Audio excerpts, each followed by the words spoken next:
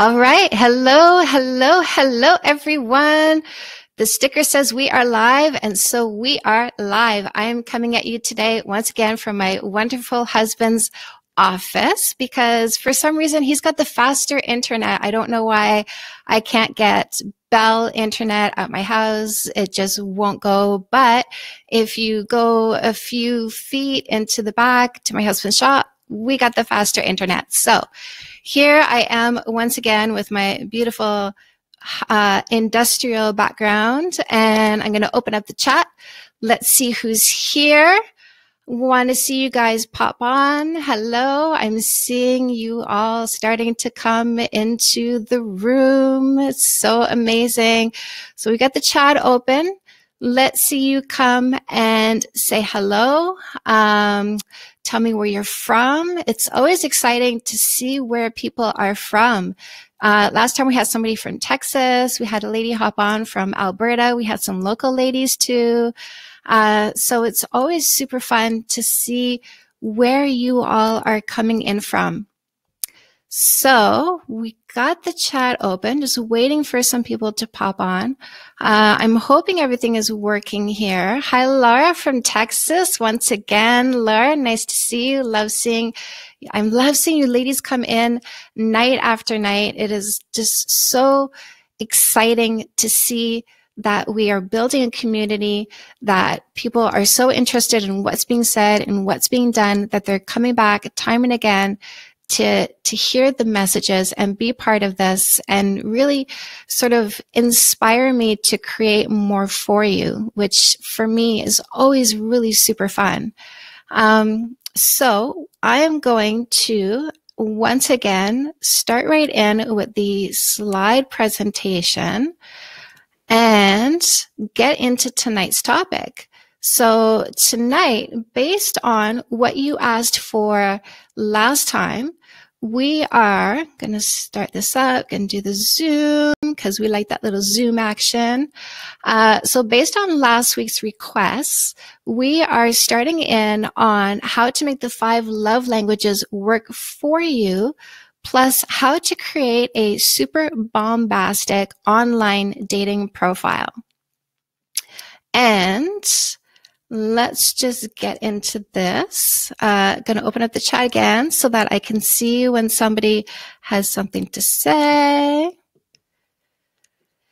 Now, just to kind of recap, for those of you that don't know, for anybody who's new, I am Chantal Heide. I am your host for tonight. I am Canada's dating coach, trademark, author of 8 books on love and happiness, and just going to run you through the quick little, what I call the elevator pitch of what those books are. So for those of you who are getting over a breakup, Come Back Queen is the book that's going to help you put your heart back together again, with a few tips in there on how to get back into the dating world. For anybody who's going online, Fake Love Need Not Apply is really great for understanding what the different types of wrong people out there, who may be lurking, trying to draw you in. No More Assholes is your vetting process. This, I walk you through 2 ways that you vet. First is mindset, because you want to understand who's a selfish short-term thinker versus who is a generous long-term thinker. Because if you're getting in a relationship, if that's what you're looking for, then you really want the generous long-term thinker, not the selfish short-term thinker. And sometimes selfish short-term thinkers will say anything in order to get what they want when they want it. So having a no kissing for 3 months rule is really going to help those ones leave the situation, leaving you open for the generous long-term thinkers. Now, after waiting 3 months for a first kiss, I now have a book called After the First Kiss, because once you're through the courtship phase, you're probably going to fall into the insecurity phase, which I say insecurity, jealousy is not a bad thing. As long as it's not controlling, it's just a sign that you're just so emotionally invested that you now have a fear of loss. And we tend to clench up at that point. And so After the First Kiss really helps you through the insecurity phase, at which point you can then go into my next book, which is called Fix That Shit.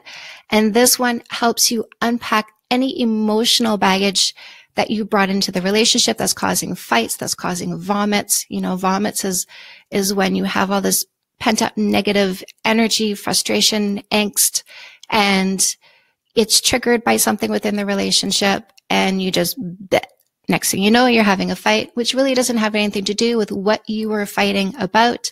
It really has a lot to do with stuff that's stored up inside of you that you haven't quite dealt with yet. So Fix That Shit helps you unpack your baggage. And because we're monkeys designed to imitate, it helps you teach him how to unpack his. And my next book after that is called Say Yes to Goodness. This is called, basically this came about from a mantra that I had to repeat to myself over and over after my husband and I stopped fighting. We fought for 10 years. We haven't fought in 4 years. And let me tell you, it was a transition emotionally to go from something I was so used to doing to a whole new way of being. And I had to keep reminding myself to accept this goodness. Yes, goodness. Yes, I accept you. Yes, yes, goodness. I am taking you in. And I kept myself from being sucked into fights by reminding myself that I was edging into something new and something better. And I wanted to accept it and really take it into my heart and into my soul. And by the way, mamas and papas, Dating 101, which is another one of my dating and relationship books, I wrote that for your teens. There's no swearing in that one. And I wrote it because I really feel like the reason why so many of us are making mistakes today is because we didn't get the education we should have gotten, whether it was from our parents or whether it was in sex ed in school. I don't care where it comes from. It needs to come. And it's not. And that's why I'm selling so many copies of No More Assholes, because so many people haven't been taught how to choose the right partner. And that's why I'm selling so many copies of Fix That Shit, because so many people don't know how to be the right partner. And so Dating 101 really gets them early. It gets them in those teen ages. And now they have foresight, the kind of foresight that we didn't have when we were choosing our relationships and making those mistakes. And so this is really going to help the teens. So if you have a young man, a young woman in your life, buy them a copy of Dating 101 and give them a leg up into figuring out how to choose the right partner and how to make it work with them. And then also I have Custom Made, which is really just, it answers 2 questions, which is, what am I designed to do? Because some people are asking themselves, like, I feel a drive. I feel I need to do something with purpose, but I don't know what it is yet. So it helps you answer that question. What am I made for? What is my purpose? And the second question is, how do I get it out in the world? So, Sherry, hi, Sherry. So those are my books. Now my websites get, at this point, which is incredible, 2,000 hits a day. And these are because there's so many questions that I am on page 1 on Google, and often I'm actually the number 1. Like, if you Google when is the right time to ask if you want a relationship, I'm above the Cosmo article. It is blowing my mind how many people are responding to what I write and loving the advice that I give. Over 16,000 views on YouTube. I get to now say over 2,900 downloads on iTunes. We went up this week again. Dozens of mainstream news mentions. So if you type my name and you click news in Google, you're going to see so many articles where I'm giving advice in mainstream news. Thousands of books sold. Hundreds of women helped. That I know of. Stephanie says, hi. Hello, Stephanie. Good to see you. Love seeing all my ladies come on. This is so exciting, you guys. If you missed the beginning parts, don't worry. You can catch it on the replay. So what are we going to learn tonight? We're going to understand how to understand the 5 love languages, how to use the 5 love languages in dating, how to create intimacy in your relationship using the 5 love languages. And our next topic will then be how to create an online dating profile that attracts the right one.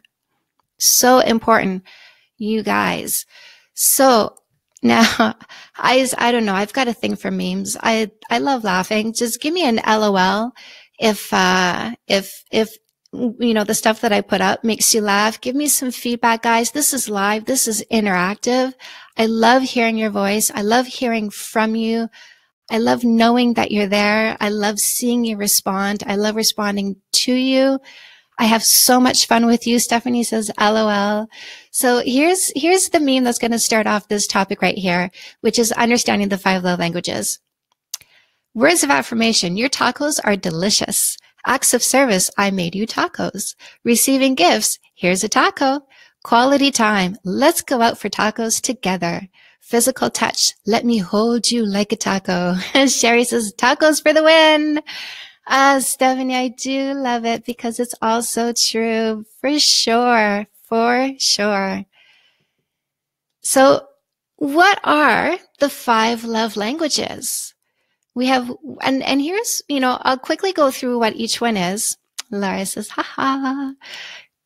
Words of affirmation, physical touch, receiving gifts, quality time, acts of service. So we're going to break each one down into how to communicate each one, what actions you should take for each one, and things that you should avoid if this person that you are caring for has that particular love language. Because doing certain things will really rub them the wrong way more strongly than if you did something that was outside of their love language.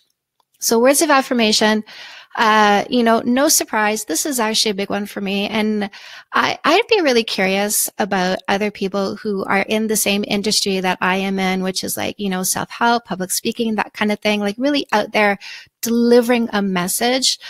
I wonder if we tested their love language, how many of them would have words of affirmation front and center? Stephanie says, you have to have a sense of humor when dating. Absolutely. Let me tell you, my husband is my husband because he makes me laugh more than anyone on this planet. You guys want to hear a cute story? So he came home the other night, absolutely exhausted, which I'm surprised he doesn't do that more nights a week because he works 100 hours a week. And so he came home and I made him his usual snack, chips and salsa or salsa guacamole. And then I washed some grapes. And when I came out into the living room, he was on the floor on the dog bed petting little Lulu. So I get on the floor with him and I'm feeding him grapes. And then he lays back and I cuddle up with him and he goes, let's go under the table. And I didn't even think about it. Not even for 1 second. It seemed like the most natural thing in the world for me to scooch over under the table with him. It's a glass top table. And I was like, I guess this is the view little Lulu has, And then we just started laughing so hard because we realized that we did this completely kooky thing. And we just didn't even think about it. It's just, we just are weird together. And I remember there's this quote that says, and I forget who said it, but it was somebody that we would know. If I said the name, we would all know who it is. I think it was Bill Murray. And he said basically, like, essentially the best relationships is when you can find somebody who can be weird with you. Anyway, that was a complete aside. So coming back to words of affirmation, diving back into these love languages, really figuring this out, how to communicate words of affirmation. Well, that's really, really simple.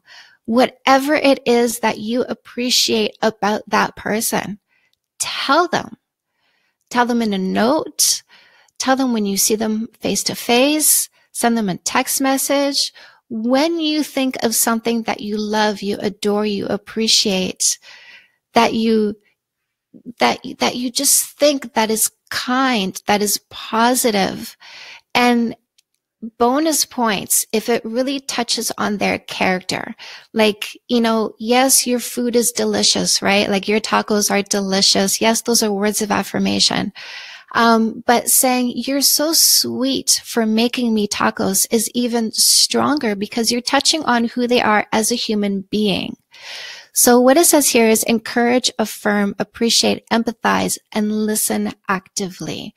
So understand, really like understand, observe who they are and see the golden nuggets about their character and personality, and then tell them what you see. This will make them shine and glow from the inside out. Yasmin says that is very true. Yasmin, where are you from, my dear? I'd love to hear that. So actions to take, right? Send an unexpected note, text, card, encourage genuinely and often. That is very key. Like you cannot use your words of affirmation too much with somebody when this is their love language. Now, things to avoid: non-constructive criticism, not recognizing or appreciating effort. Your words weigh so much to somebody when words of affirmation is their love language. I understand that sometimes we need to tell a dirty truth to somebody. You know, like my husband, he's certainly enlightened me to the things that I needed to change about myself.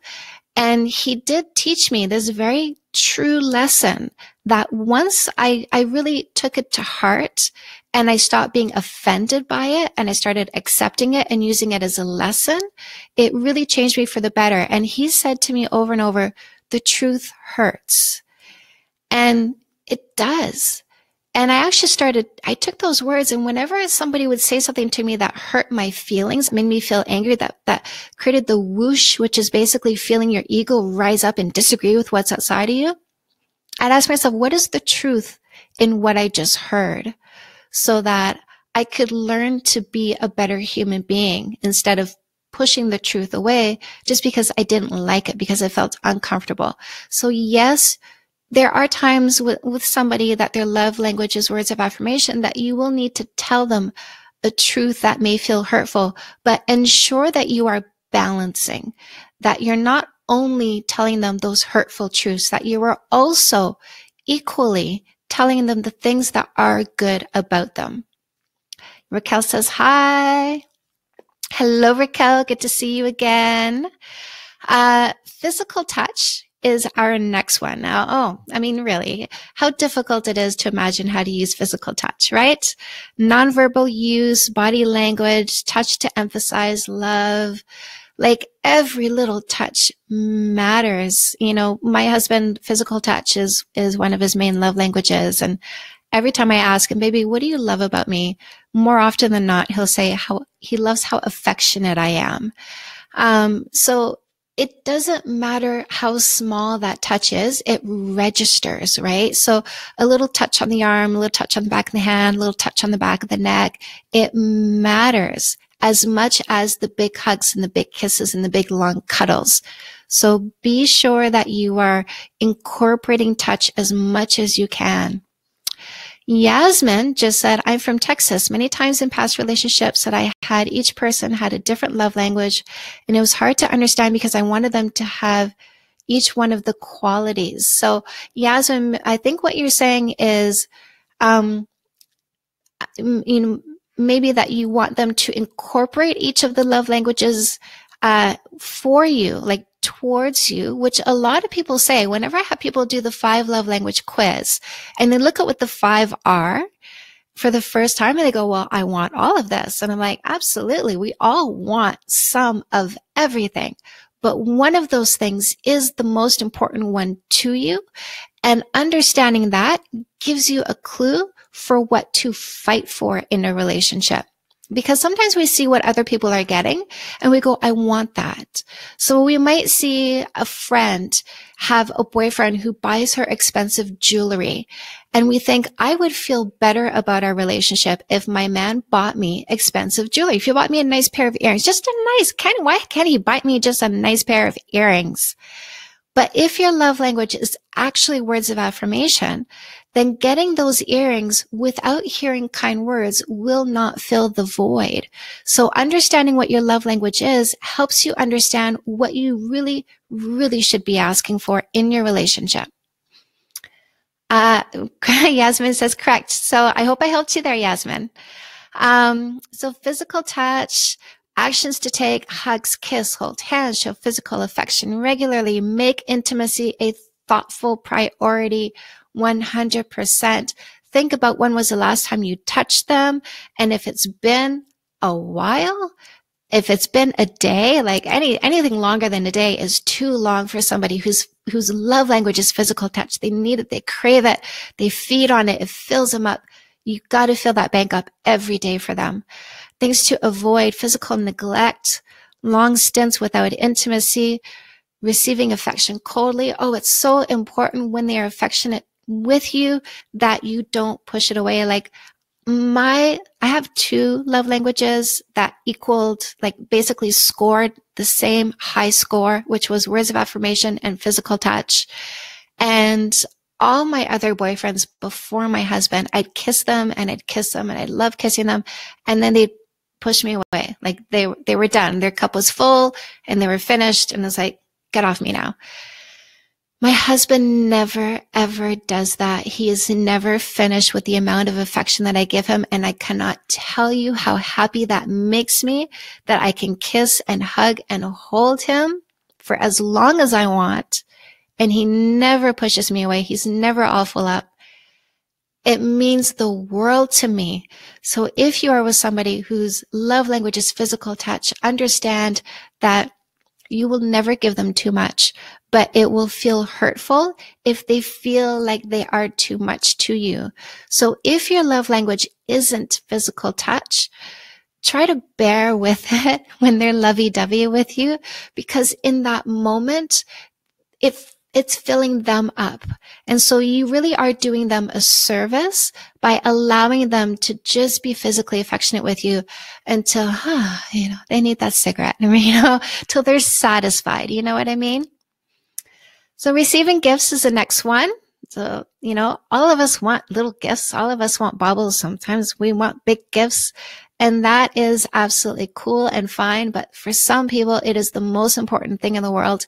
And for these particular people, it is not the gift that matters so much as the thought behind the gift. You need to observe them very, very carefully. They will drop hints. And so listen really carefully to what they're saying, observe what they're paying attention to, look for what they are yearning for, look for things that even they might not even be thinking about, but that might be a little bit of a void for them. Maybe they're a scrapbooker and they really love scrapbooking, but they haven't treated themselves to some scrapbook things for a while, and they're not talking about it necessarily, but you see them still like pinning stuff on Pinterest. So the interest is still there. And so maybe they're just saving money for something else. So for you to buy something that's like scrapbook related would be a big deal to them, right? So observation is really important when it comes to people who have gifts as a love language. So how to communicate thoughtfulness, make your spouse a priority, speak purposefully. This is on the receiving gift side still. Actions to take, give thoughtful gifts and gestures. Small things matter in a big way, 100%. Express gratitude when receiving gift. Yes. Because they try to do the same thing for you, right? Like we tend to speak our love language. And so somebody whose love language is gifts, they're going to be listening. They're going to be watching. They're going to try to give you something special. They put a lot of thought into this. And so feeling like their gift fell flat really kind of makes them feel dejected and rejected. So be very careful about how you receive a gift, even if it's not your thing. Like for me, gifts falls dead last. Like I scored a couple points on that when I took the love language quiz. But I try to be enthusiastic and happy when somebody gives me a gift, especially when that's their love language. Sherry says mine is quality time and acts of service. And she also says, and then physical touch. All of them really at this point though, except for gifts. LOL. See, same here, Sherry. So what would be horrible for somebody if gifts is their love language is forgetting special occasions. Right. Oh, I said that. Unenthusiastic gift giving. So the next one is quality time. Now for people for quality time, sometimes you have a long distance relationship.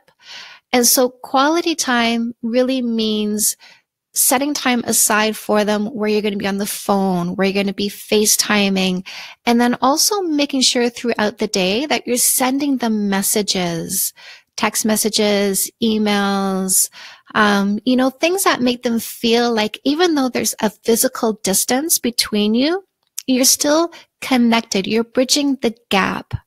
That is super important for people where quality time is their love language. So how to communicate uninterrupted and focused conversations, one-on-one time is critical. So for these people, like taking a weekend away would mean the world to them. That would be the ultimate gift. Would be, we've had such busy lives and we haven't had much time. We've had moments here and there, but I'm setting aside this block of time that is just for you. That is everything. Actions to take, create special moments together, like take walks, do small things with your spouse. Weekend getaways are huge.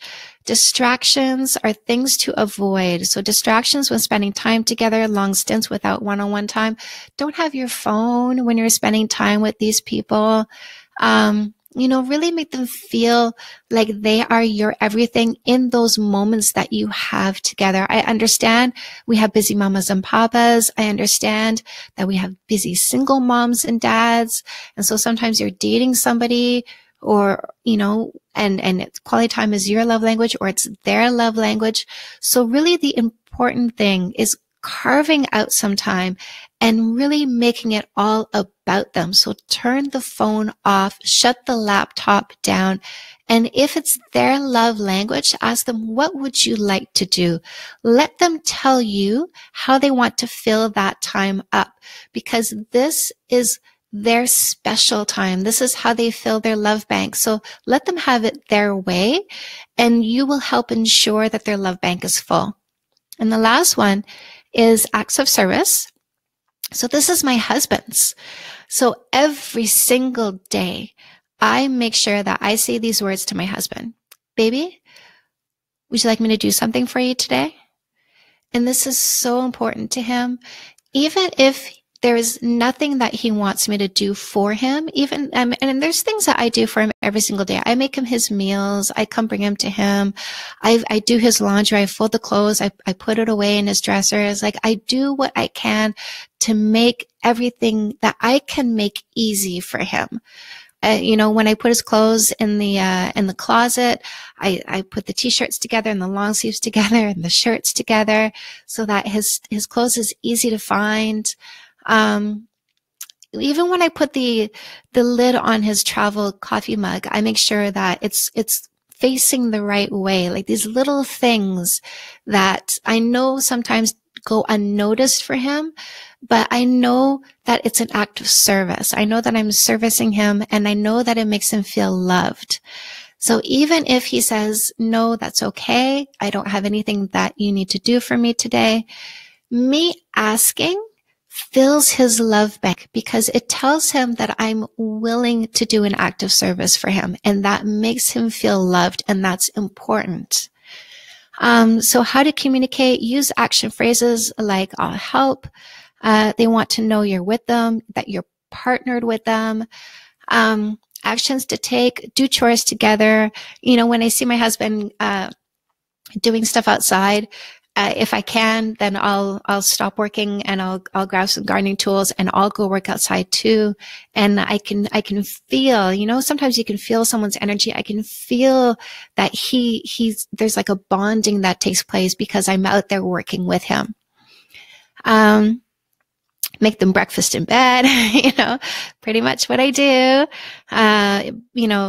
Although he's up and at 'em when I'm making breakfast. Go out of your way to help alleviate their daily workload. So whatever you can do, those little things, they really matter. Making the requests of others. So things to avoid, what you should not do. Making requests of others a higher priority, lacking follow through on tasks, big and small. The worst thing, just think, if your love language was physical affection, and your partner wasn't giving you physical affection, but you saw them giving it to someone else, wouldn't that just make you feel like, WTF? What is going on? Why are they loving someone else and not me? It's the same thing with all of these love languages. If you are doing it for someone else and you're not doing it for them because it's their love language, because they see that behavior as love, you giving it away but not giving it to them makes them feel like you love other people more than them. So I'm going to give you guys some downloads here.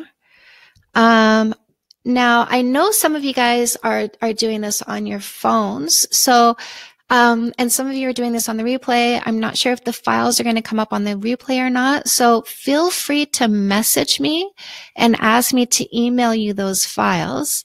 So what I'm going to share right now is a JPEG of the 5 love language quiz.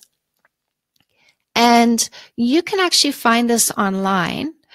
So if you Google 5 love language quiz and you click on images, then you will actually find this online. And I'm going to have this up just for a moment, because now what I'm going to bring up is another test. And basically I put all those questions together. I put them in a prettier form. And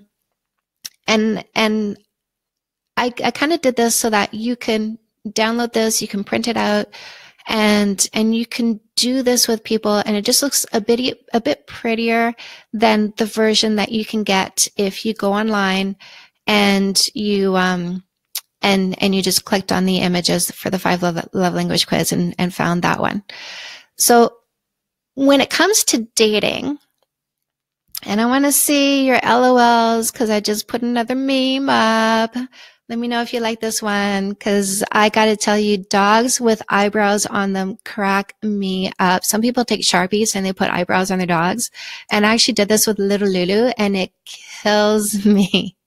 So we got this suave looking dog with his eyebrows on going, "Hey baby, what's your love language?"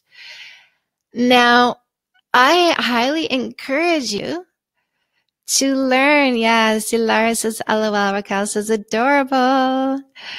I highly encourage you to print out these tests. And Deanna, to print out these tests and bring them on a 4th date. Because why not? Listen, if you went on a 1st or 2nd date and you said, "I like you, I want to see where this goes, but I don't want to kiss anybody I don't know," which is why I'm using a no kissing for 3 months rule, because everybody's lip secretes a chemical that doesn't do anything to them till it comes in contact with another set of lips. That chemical combination creates an aphrodisiac. That's why kissing precedes sex, but it has a secondary effect on the female brain, and it makes us think that we have chosen a mate. Because if you think about your fertility cycle, which is on 24/7, versus my fertility cycle, which shuts off, and you think about the fact that we're mammals designed to procreate, and you think about all the other mammals that are out there, you realize that Mother Nature designed you to plant a seed when the female is ready, but designed the female to observe the males first. And so if you have this conversation, you say you're not going to kiss for 3 months, and you take out your phone, you whip forward 3 months, and you go, "Here's the date of our first date, and here 3 months later is when we will have our first kiss," and you get to a 4th date, well, might as well really start figuring out who this person is, because he is in. I mean, he might be stringing you along, but he's not going to last 3 months. So let's give him a grain of salt and let's really start figuring him out. And here's what happens when you don't kiss for 3 months. You get to know each other. So get to know each other. Bring that love language quiz and say, "Hey, have you done one of these? Do you know what your love language is? No? Let's do this together." And do it with him, because then he doesn't feel so weird just sitting there doing it alone. And you do want him to do it. And why not start doing things as a couple, right? Because this is the time for you to figure out how you would be as a couple. So when you bring up something new, when you say, "Let's do something together," that is exploratory, that's different, that isn't the norm. What does he say? What does he do? This is a great opportunity to really figure out who this person is in so many ways, not just the love language way, but how does he respond when you want to dig deep? Let's find that out. So bring a love language quiz on a 4th date and say, "Let's do this together." What do you guys think of that? Love to hear your feedback on what you think would happen if you showed up on a 4th date with 2 love language quizzes and said, "Hey, let's do this together." Now, let's say he is a good man who is open to new experiences, loves figuring himself out, really wants to figure you out, and did the love language quiz with you. And you guys told each other what your love language is. You had an interesting conversation about love languages. What do you do going forward? Well, you start applying that knowledge. Sherry says, "I figured the 3-month rule is plenty for date 2. Yeah, that's why we're doing this on date 4. Sherry says, "I almost asked on the 2nd. So you tell him the first date. Stephanie says, so you tell him the first date, no kissing. So Stephanie, you want to do this if you feel this has potential, right? So sometimes on the first date, that's when you figure out that you don't want to continue seeing this person, that, this isn't for you for whatever reason. Then there's no point breaking up the no kissing for 3 months rule. This is really something that you do when you genuinely do want to see where it goes. And so basically, if you feel you want to kiss him and you feel he's interested in you too and would want to kiss you, you are essentially having a conversation instead of a kiss. And it's important to have the conversation. It's important to show him the calendar date. It's important to really make it clear so that he understands in a very real world kind of way. Like that calendar date makes it understandable to the male brain because it is tangible. So, again, if you want to kiss and you think this is where you're going, then you have the conversation. That might happen on the first date. It might happen on the fourth, right? So it all depends on you, on him, on how things are progressing. Stephanie, okay, sounds good. So the more you like him, the more you would use this knowledge about the love language, about his love language. So if it's physical touch, then the more you like him, the more you touch him. If it's quality time, the more you like him, the more time you make for him, or the more you let him know how much you wish you could make time. Again, I understand some of you are busy single moms and dads. I get that. So sometimes just communicating your desire to be able to do their love language for them tells them that you care. And that can be enough to put a few dollars in their love bank. Stephanie says, so what if you get along with someone but not sure if there's chemistry on first date? Do you go on another date to see? Abso-fucking-lutely. Absolutely. I say this over and over again. People, you are not looking for the spark. The spark is what has led you wrong over and over. Think about how many people you've been in a relationship with because there was initial chemistry that you broke up with because it just wasn't compatible. You were not looking for the spark. You were looking for the slow burn because the slow burn is so sexy. It's so beautiful. It is a build. Like think of what a spark does, right? It's like whoosh and then gone. That's what the spark is. But the slow burn, like think about when you start a campfire and you start it with like just the tiniest twigs, some paper and some really super small twigs. And then you add bigger twigs on top of that and then bigger branches on top of that. And then eventually you can start adding logs. Now you start piling logs around those logs and you create something that is hot and intense. That is what you're looking for. Yasmin, yes. Yasmin says, I love that question, Steph. What do you guys think of the answer? Love to hear that. And you want to observe after you've done this love language quiz with him, and now that he knows how you fill your love bank, is he using that knowledge? That is definitely something you should pay attention to. Guys, my Maggie is hanging around. There might be some thunder on its way because she's acting like a scared doggy under my desk. Poor baby. I'm hoping she's not going to undo my wires here. So if everything starts going wonky all of a sudden, it's because Maggie just tripped herself on all these wires that I have hanging around me. So hopefully that doesn't happen. So if you're seeing somebody and you're doing the no kissing for 3 months rule, he seems nice enough, but he's not exercising his knowledge of your love language. That is something of a red flag because you want to be in a relationship with somebody who is actively trying to make you happy. So if he has something as obvious as knowing how to make you feel loved, and month 1 goes by, month 2 goes by, and he's not using that knowledge, I would say that's a red flag. And I would say maybe consider not kissing this person, because the best predictor of future behavior is past behavior. And you want to get in a relationship with somebody who acknowledges how you feel loved, and not only acknowledges it, but actively wants to make you happy, wants to do those things. So do take that into consideration. Hold on a sec, guys. Maggie, over here. Go. I'm really scared she's going to knock stuff over here. Okay. Sit. My poor baby. She doesn't like thunder. We've had like a bunch of rainstorms today. Down. There we go.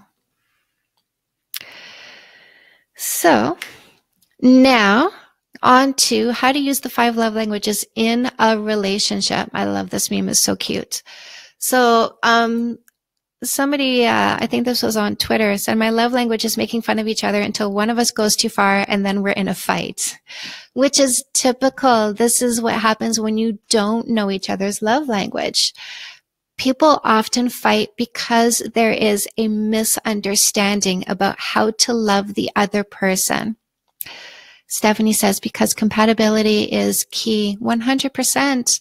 Find somebody compatible to get in a relationship with. Don't get in a relationship and then hope that they are compatible. That's what this whole no kissing for 3 months rule is to help you find somebody compatible that you can then work towards the future with, that you can build a life with, that you can buy that house with, have those kids with, get married to, whatever it is that you want to do. Ensure that they are compatible first and then begin that journey.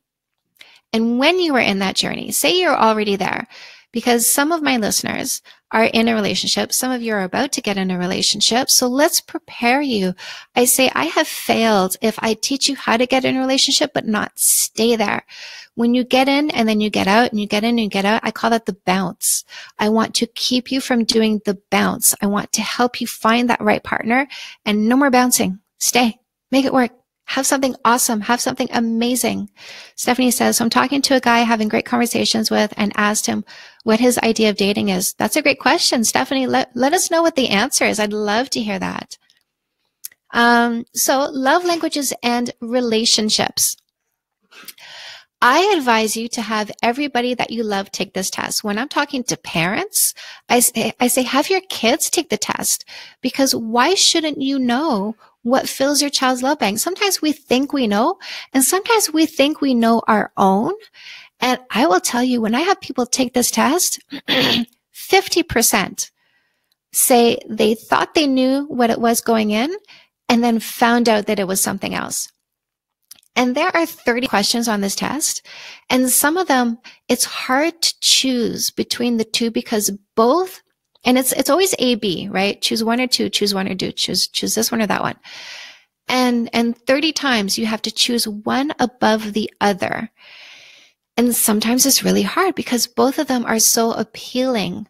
But this is the beauty of this test. It gets you to dig deep and really, really, really figure yourself out and find out what is the most important thing to you. Because again, you don't want to fight over everything. You want to fight for what is most important to you. And then again, we like all 5, so distribute the rest among your friends and family. So if physical affection is your love language, but you also like getting gifts, don't get angry at your partner for not giving you a gift if they're giving you enough affection. Fill yourself up in terms of gifts from friends and family, right? Don't fight about something that isn't as important to you as your main love language with the most important person in your life. It doesn't make any sense. Stephanie says, wants to date one person to see if you're compatible or not. He says, how can you decide if you want to commit if you're dating other people? Let me answer that for you, Stephanie. So he says he doesn't want to date a lot of women at once, and that is great. That's wonderful. Now here's what I say, and I say this to both men and women, and men actually do come to me for dating advice, and men actually follow the no dating for 3 months rule. It is incredible. The feedback that I get from men who say, I went on a date and I introduced the no kissing for 3 months rule, because here's the thing about men, not guys. not selfish short-term thinkers, but generous long-term thinkers. They are looking for their long-term partner. They understand that they will fill the space beside them for the next 20, 30, 40, 50 years. And so they know, they're smart enough to know that the best things are hard earned and take time to create and achieve. And it makes sense to them to wait to not kiss for 3 months if you're looking for a long-term partner, because they want to choose the right person to be by their side. Now, somebody who's just looking for fun is not going to like that rule, in which case you have to say, I'm not telling you what to do. This is what I'm doing to choose my next partner. And those people who just want something fun, who are in selfish short-term mode, which there's nothing wrong with that. I have been there. I spent a whole year in that after being in an abusive relationship for 3 years. I just wanted to get out and have fun and not commit to anybody, but I didn't want to isolate myself. I didn't want to not see people.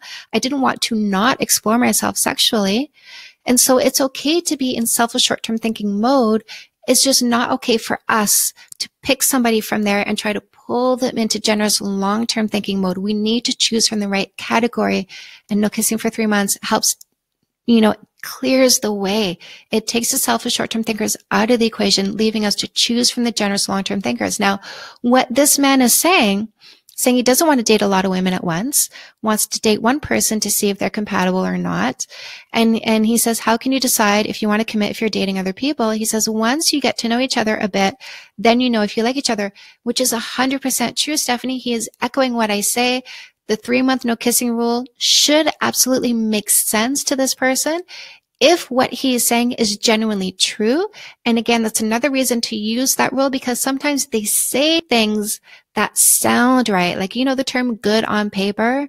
Sometimes they say things that sound right just to reel us in. So you introduce the no kissing for 3 months rule, and you stick to that rule to make sure that they understand that you are serious. If they make it to the end of 3 months with you, you know that they are serious.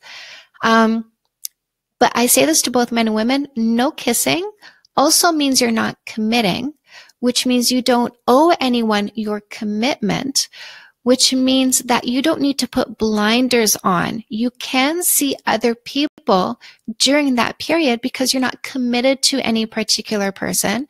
And you don't have to tell them you're seeing other people. You don't. That's your business. You can go on dates with other people. You can explore other people. You don't need to bring it up and say, by the way, I'm dating other people and seeing other people.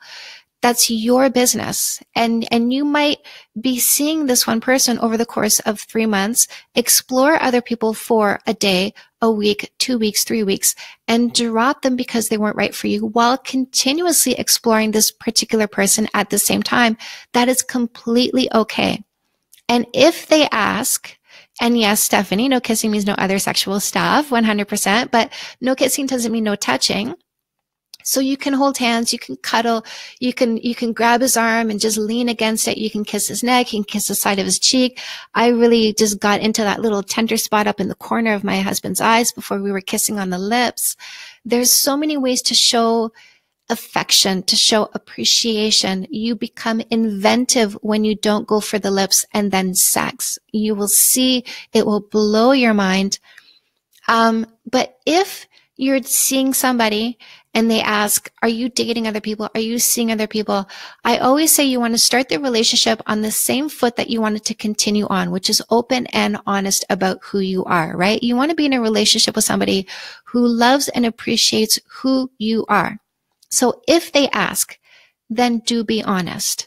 And you say, yes, I am, because I want to make sure that I'm making the decision that's best for me. But I'm using the no kissing for 3 months rule with everyone because I don't want to kiss the wrong person. And they should appreciate this.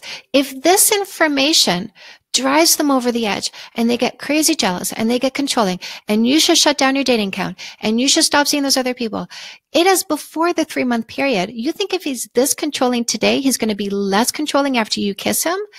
take that to heart. You want to be with somebody who respects you, who respects your goals, who respects your decisions, who respects your autonomy. So do answer that question honestly and do see how he reacts to it. There may be some jealousy, a little bit. There may be a little bit of possession.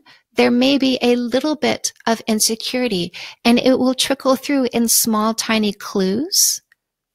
But if it is controlling, he's got to go. If he tells you what you have to do, I'm not going to keep seeing you. If you see other people, you're not kissing yet.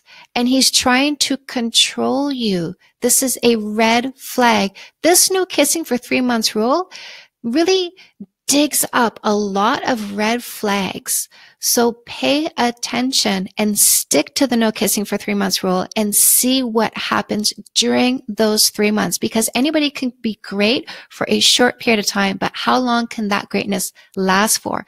Where is the consistency? Is he consistently great, or does he start to devolve and become consistently controlling? Be very watchful during this 3-month period. So love languages in relationships. Have everyone you love take the test. Every family member, every friend that you want to ensure that you are loving to your full capacity in a way that they understand and feel loved by. Get them to take the test. It will enlighten you in so many ways. And learn how to translate. So I'm going to tell you a little story about my husband and I. I did not know that his love language was acts of service. He did not know that my love language was words of affirmation. Yes, we both met on the physical affection part, but he worked days and I worked nights, and we were ships passing in the night. And so we had little time for physical affection, and I started feeling starved for love. And I started saying these words to him: "You don't love me enough." And he would lose his mind. He'd say, "What are you talking about? I did this, I did that, I did that." And it didn't register because I was not translating. So we ended up taking the 5 love language quiz, and I realized that the things he was doing was how he was showing me that he loved me.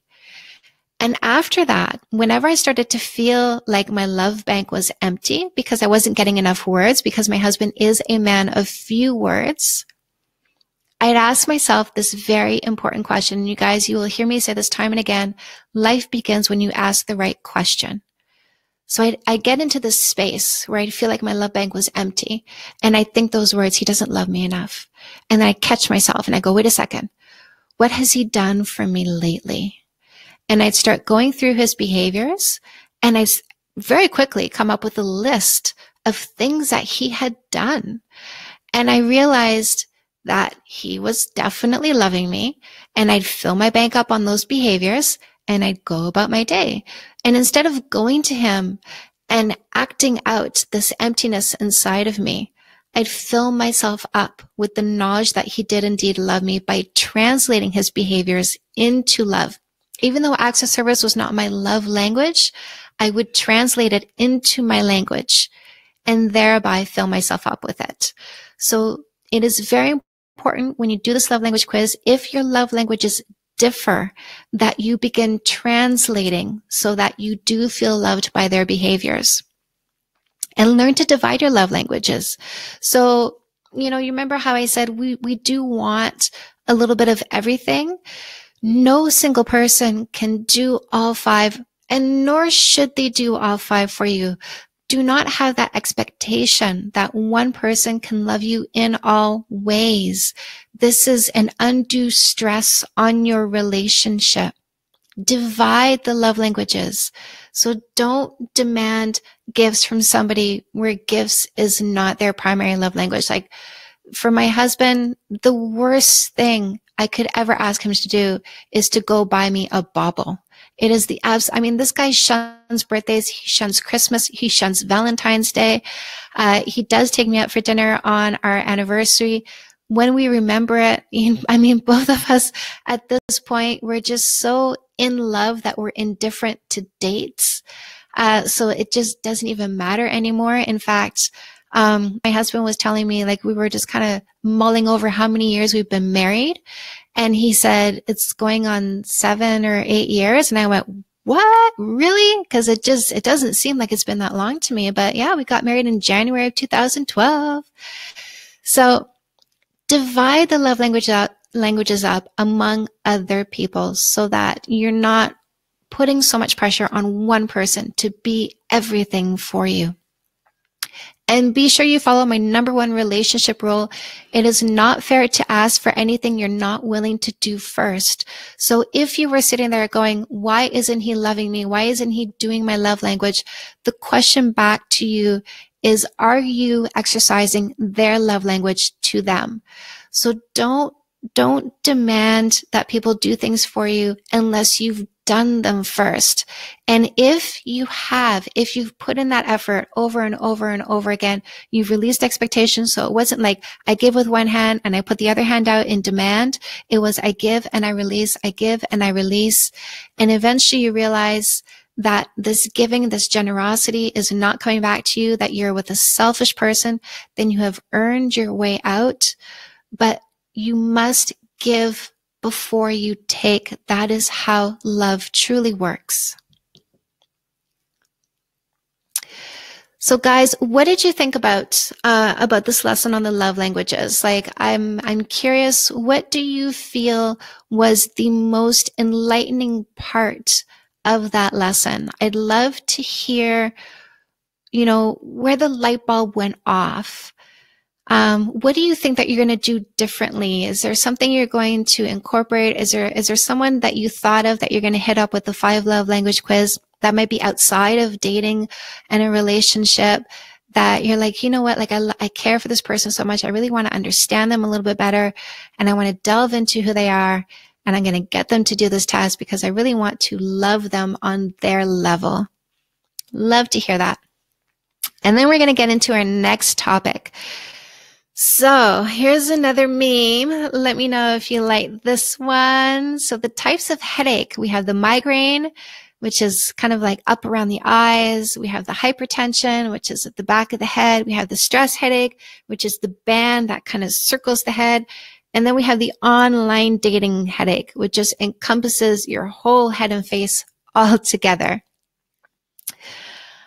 Sherry says, understanding that we do things from our own language. Yes, 100%.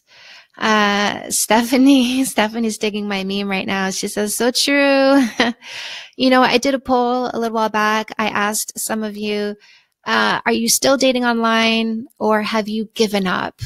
And 50% of you had given up because there's so much BS online. There's so many guys that are trolling for sex. There's so much disrespect. Because the guys who are trolling for sex, they're bulldozers, right? They don't care about who you are. They don't care about your character, your personality. All they care is about getting what they want when they want it. And they're just sending out all these signals to try and get it. And they're trying to bulldoze anyone who is not strong enough to stand up to them. So Stephanie says, I'm online dating now, just restarted after a year break. Laura says, I agree with the meme and Sherry. So Laura agrees with Sherry that understanding that we do things from our own love language. Yes, that is so very true. And that's, what I was doing. Like I was telling my husband, you're so amazing. You're such a great person. But not understanding those words really didn't mean that much to him. What meant something to him would be my willingness to do him a favor. That was the most important thing. And words were like way far down the list of what made him feel loved. So how to create your online profile. Now, here's the thing that you need to understand about the guys who are trolling online. They are only looking at pictures. They are not reading your profile. And so your first picture, that image that shows up, that first image, the sexier that image is, the more likely you are to get a message from that guy, because they are looking for women who are sending out a signal that says, I want sex. And that may not be what you want. It may not, if you want sex, then make your picture sexy. If you want a relationship, you want to use a different picture. So if you're looking for sex, then you want to show sexuality, right? So you want the boobs out. You want to show the curves. You want to do a sexy pose. You want to do the pouty face. For sure, if what you want is sex. And by the way, guys, I don't judge that one bit. If you knew my sexual history, you'd be like, man, that's a wild child, because you might not have ever met a woman like me. But if you want a relationship, you need a whole new set of tools. You need to do things from a different way, because you need to trigger a different breed of male, and B, you want to trigger a different part of his body. You don't want to trigger his penis, which the penis will be triggered anyways, because look, men are designed by Mother Nature to plant the seeds. She made them hot and ready all the time. Their fertility cycle never shuts off. Stephanie says, I had a guy ask to hook up when I had no pickup, so apparently just physical attraction wasn't even a priority. That's just how desperately they're trolling for sex. But you can reduce some of those trolls simply by changing that first photo. So make it you doing something that you love, not you looking sexy. This will reduce some of the trolls who are just looking for sex, who are just looking for somebody who is receptive to sex, because they're not going to read that into your photo. And this will increase the chance of the man who is looking for a relationship, who's looking for that long-term partner, of him clicking on your photo. Because if what he sees you doing is something he loves to do, you've just triggered a part of his brain, and you want that. Now, yes, his penis is going to move because he finds you attractive, which is also part of the reason why he clicked on your picture, because he found you attractive. But here's the thing. You want to trigger his brain, and then his heart, and then you engage the penis. That is the order that you do it in. So when your picture shows you doing something you love, you just piqued his curiosity. You piqued his interest, because he went, oh, I can see myself beside that woman doing that very thing.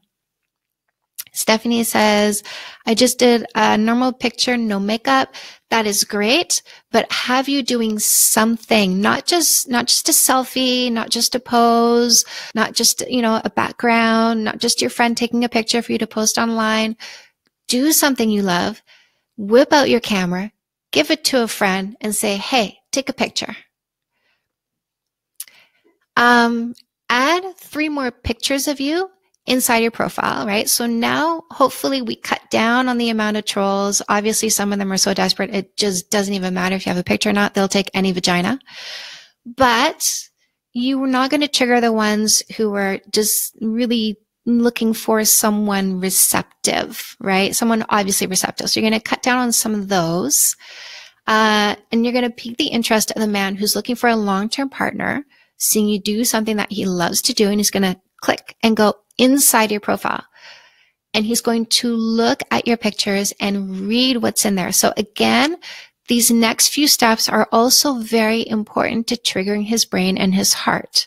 So add 3 more pictures. You don't need to add a bazillion, because you really just want to interest him. This is your introduction. So 3 more pictures of you doing things that you enjoy doing. It could be another picture of you doing that favorite thing, and 2 other pictures of you doing 2 other things that you really love to do. So make sure that they are things that you love to do.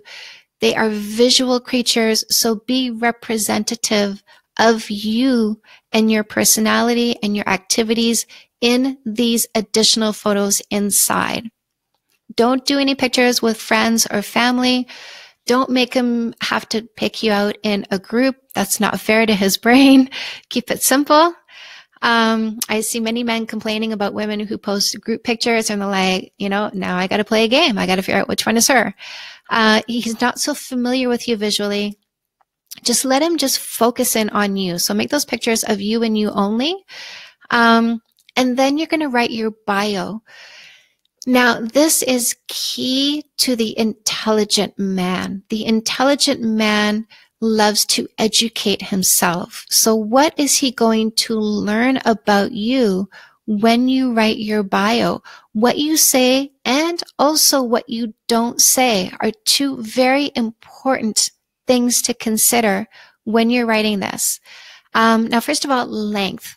Don't make it excessively long. Because men are creatures of fewer words than women are. Now, our brains are different and our thought processes are different and the amount of words that we use per day are also different. So women tend to use 20 to 30,000 or 20 to 25,000 words a day. Or was it 15 to 20? But I think it was 15 to 20 actually. Sorry about that, guys. Men process about 5 to 7,000 words a day. So considerably less than we do. So you want to be very concise in your language. You want to be descriptive, but don't use more words than you need to. And you want to describe who you are. Add a little bit of humor in there. That's always fun. Like I was helping somebody write a profile a while back. And I said, what do you like to do? What's fun for you? And she said, well, I really love to bake, but even if I burn things every now and then, I don't care. And so I actually had that write that into her bio. I love to bake, even if I do burn things every now and then, right? Like it shows that you're human. It shows that you have flaws and you accept your flaws. You're okay with your flaws and you can just let stuff roll off of your back. That's what he will read into that statement, that he doesn't need to be perfect because you already know that perfection doesn't exist. What do you like to do on a weekend that would be ideal for you? How do you see yourselves doing most weekends with your partner? Not a fabulous I love to go out to the country and do some antiquing and get a bed and breakfast. Are you going to do that every single weekend? Probably not. So talk about what you would do on most weekends so that he can imagine what a normal life would be like with you. Not the castle in the sky life, normal life, regular life. Good men are regular folk, so speak their language. Be regular, be normal, be you. Describe yourself, describe how you are, describe how you live so he can see himself enjoying that with you if that is who he is. And we want to find someone compatible, right? So by being descriptive in that way, you'll find somebody who can fit your life like a glove. And be positive. Do not say, if you are blah, blah, blah, blah, blah, blah, blah, blah, blah, then don't reply. Because what this tells him is you have had so many bad experiences that you already have your walls up and your guard up. And men are not looking for somebody who's going to push them away or who's looking to push people away. Men are looking for the type of woman who has herself in check. And if you're wondering what kind of woman a man is looking for, I did put in No More Assholes, the 7 qualities that men look for in a woman. I also have a YouTube video that talks about that. If you go to my Relationship Magic Happens Here playlist on YouTube, you'll find that video. I also wrote an article about that on my website, canadasdatingcoach.com, in my blog. So if you do a search for the 7 qualities men look for in women, you can find it there as well. I really just do everything I can to get this information out to you because it is so important to helping you amazing people find each other. So one of the things that he looks for is a woman who can be, the pillar of strength in the relationship from time to time. So by showing that you are strong enough to withstand the negativities of your past relationships and not vomit them into your profile, he's going to see that because there's so many women who are vomiting in their profile. You'll be a breath of fresh air if you're not doing that.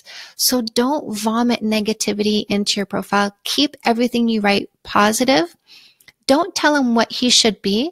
Ladies, let me tell you, you know a man is into you. This is one of those clues right now. You know when a man is into you when he says, what are you looking for in a man? This is a huge question because now he's seeing you by his side and he's wondering if he fits by your side. So don't describe what you're looking for. Describe yourself, describe what you love, and let him assume that you are looking for someone like-minded. Let him deduce that by reading it into your profile. And here's a bonus tip for you. The people that are sending you messages online only reply to the ones who are obviously like-minded in their message to you. Don't waste your time with other people. Don't. And you don't need to reply to everybody. Like when men come to me and they say, why aren't women responding to my messages? I ask them, why does she have to? Women don't need to reply to every single indication of interest from a man. It is not our duty to respond to that. We don't have to. When it comes to love, you put your effort out there and then you release the outcome. If you are always sticking your hand out and saying, gimme, that is not a way to start a relationship. And that is exactly what I tell them. If you see someone that you like and you send a message out, you release the outcome and you move on to the next thing that's on your mind. Yeah, Laura says, amen. Yasmin says, is there an example of a good bio that we can hear? Yasmin, I would say the example is the one that I would write for you. I actually, that's a really, really great question. And I think next time I touch on this topic, I would definitely put something up, that I think would be a great example. That is a great, great question. Yasmin, how many selfies should you have when online dating, or should we eliminate all? You know what? Like, it can be a selfie as long as it's you doing something you love, right? So you want, like, I mean, if you're on a hiking trail and you're by yourself and you think, wow, this is a great place to take a picture that represents me, and there's no one to snap that picture for you, then by all means, go ahead and take a selfie, because it is still an action photo, right? I'm just saying, don't take the selfie on the couch. You know what I mean? Don't take the selfie at the dining room table. Like, do something that you would want to do with your partner, some kind of activity that you see them beside you doing. Yes. Amen. Amen to not needing to respond to other people's expectations. Ladies, don't respond to people that you have no interest in. Let them own their emotions. You don't owe them anything. You are here to find the one that's right for you. And don't dish out your energy over and over again just because you're trying to be nice, because there are people who will take advantage of the fact that you're trying to be nice. So don't, because it tears you apart when those people wiggle their way in, because you did open the door to them. You did let them, right? So don't. I deal with women all the time who are just way too nice. You know, they allow people to talk to them that really are just pushing an agenda, and these women keep trying to communicate what it is that they need, and they're wasting their time because the people that they're talking to don't care about what they need. They just care about what they want and getting it when they want it. So guys, if you have any questions about that, please tell me. And honestly, I want you to write this down. Life begins when you ask the right questions. We lead ourselves down the wrong paths when we are not asking the right questions. So be thoughtful about your direction. Don't be reactive. And when you feel emotions happen inside of you, then don't just act on them. Ask yourself questions about them. You know, maybe, where did this come from? Or how should I be thinking about this? Now, I touched on the books that I wrote earlier. I want to let you know they are still on sale online. So I checked Amazon, and I also checked Indigo Chapters, and the paperbacks are on sale on those websites. So if you're a paperback reader, they're pretty cheap right now. They're like really inexpensive. So go ahead and, you know, the 3 that I found on Amazon that are on sale, Comeback Queen, Fix That Shit, and Say Yes to Goodness. They're at really steep discounts, like Comeback Queen and Say Yes to Goodness. They're cheaper than what I sell them when I'm selling paperbacks, when I'm doing appearances. So this is a super, super good deal that if you're on the fence about one of those books, then go and snap one up now. So these webinars, the Chantal Heide Show, I do this every Tuesday at 8 p.m. But once a month, this show is taken over by the No More Assholes webinar. And some of you have taken the webinar already. I would love to see you come back and sort of be there for the women who are taking it for the first time. I want you to bring your challenges. I want you to bring your stories. I want you to bring your experiences. I want you to bring your questions, because the things that you have faced in the past month, are things that they're going to face in the coming month. So you're actually going to help them gain some insight and some foresight. Laura says, I'm wanting to buy one of your books, but not sure which one to buy. So Laura, here's what my question is. Obviously, I'm going to say you're single because you're here on this particular webinar learning about how to create an online dating profile. Correct me if I'm wrong. So I'm assuming you're single at this point. Where is your heart? If your heart needs mending from your last relationship, you want to start with Comeback Queen, because I help you put it back together. I interviewed a bunch of women. I asked them, what do you need to know? Like women who were hurt about their divorces. And I said, what do you need to know? I took all those questions and I answered them in that book. So we actually did like little individual case studies. And so I put a lot of what women go through in this book so that you can see yourself in their process and then see the solutions in my answers. Now, if you are over your last relationship and you're ready to get into the next one and you just need to know how, then the book you want is No More Assholes. And when you find somebody that you are interested in and you're going for that first kiss and you have that first kiss, immediately pick up a copy of After the First Kiss, because this will get you through the insecurity phase and you will begin building an amazing life together, because you're not going to turn little things into big fights. I have a podcast. I've been doing my podcast regularly now. I'm doing it every Monday. So every Monday I'm releasing a new podcast. Yesterday, I just released a podcast about Gwyneth Paltrow, talking about how it took her a full year after getting married to her second husband, or I don't know if it's second at this point. Didn't she marry Brad Pitt for a bit? Anyways, her latest marriage, they took a full year before moving in together. And I actually agree with her for taking that long. So you can listen to that and find out why. I am releasing new videos on YouTube every week, so you can sign up for my YouTube channel as well. We are creating some high production videos. I'm super excited about that. We're doing some B-roll, which is basically extras, filming on this Friday. So fingers crossed for some nice sunny weather, because we're going to do some romantic sunset scenes.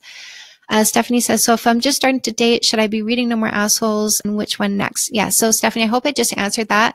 Definitely reading No More Assholes, and quickly followed by After the First Kiss. Very quickly followed.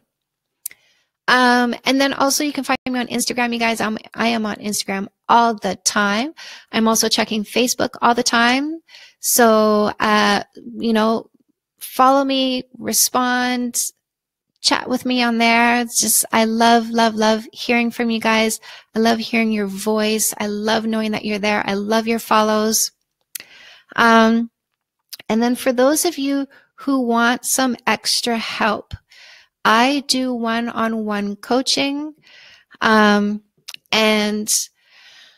I love working with you, because when people come to me for one-on-one, which basically I call it the step-by-step, and I keep you moving forward. There is no moving backwards. Guys, I know that dating is tricky terrain.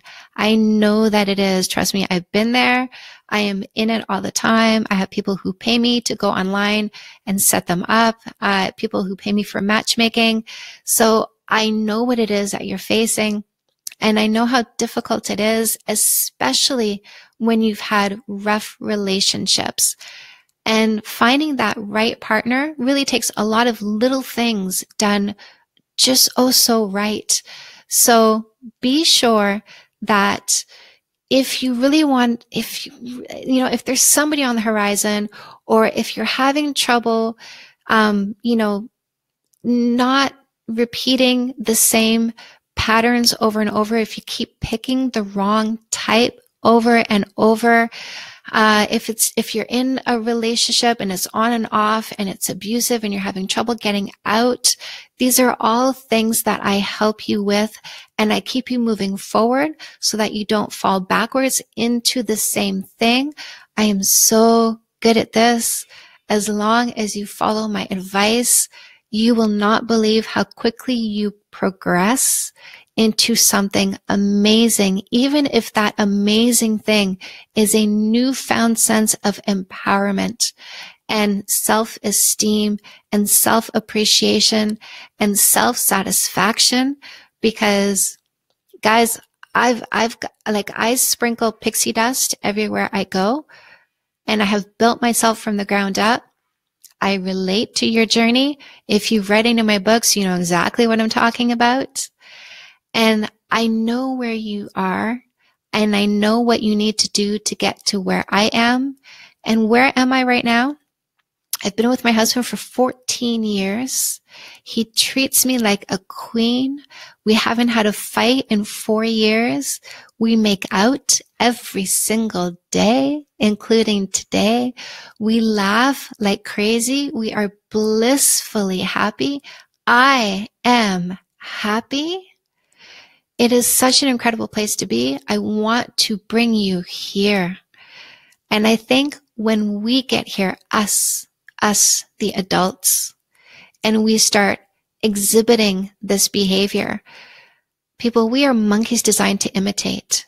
When you have a functional relationship, when you are happy, when you know how to take care of yourself and a partner, guess what your children learn? How to take care of themselves and a partner. It is so beautiful. And I want to make it work for you, which is why I do payment plans. So, sometimes people come to me and, they want to start, but it's hard to start right now. Then let's talk. Let's talk about how we can make this work for you, because I'm so passionate about this. This lights me up. This gets me up every morning. I just don't even, I'm speechless, because I'm so into this notion, this fact that happiness is within the palm of our hands, that an ideal relationship is attainable, that we can be broken and become fixed, and we can find someone broken and show them how to be fixed, and we can become happy together. Like people look at my husband. My husband has a shop, and I'll bring him supper, and whenever I bring him a meal, I always go find him wherever he is.